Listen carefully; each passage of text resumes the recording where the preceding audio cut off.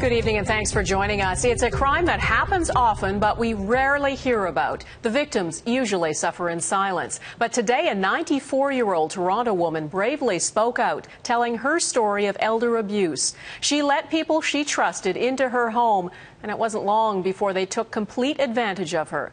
Mike Drolet reports on a crime we all need to be on the lookout for.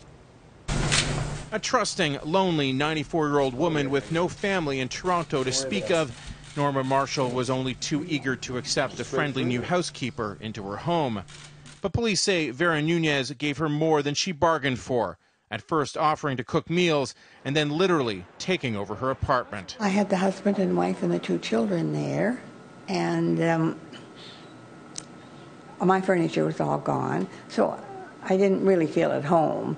The only place I was at home was in my own bedroom. Police allege they sold her furniture and jewelry and stole her life savings, $25,000. The woman allowed access to her banking to the housekeeper. Fortunately, an astute pharmacist sensed something was wrong. Norma was acting erratically.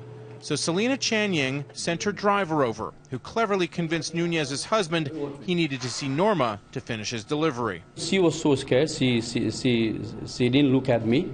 She was just looking down. Whatever I asked her questions, very short answers. I knew straight away that there's something was going on. Chanying called the police, who arrested Nunez and her husband, Luis Santos, and charged them with 2 counts of mischief under $5,000 and mischief interfering with property. If the police did not believe me and didn't go in, I was just going to take Norma away.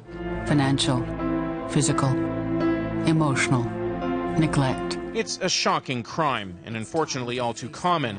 An agency advocating for seniors estimates 1 in 10 are victims of elder abuse. Most seniors don't report the abuse. They feel very frightened, they feel ashamed, and so I think the figures are very, very low.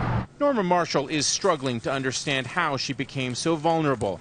She doesn't need much, just money for rent and food, but more than anything, company. And now she wonders how she'll recover. The life savings is one thing, but then what it does to you emotionally is worse. Mike Drolet, Global News, Toronto.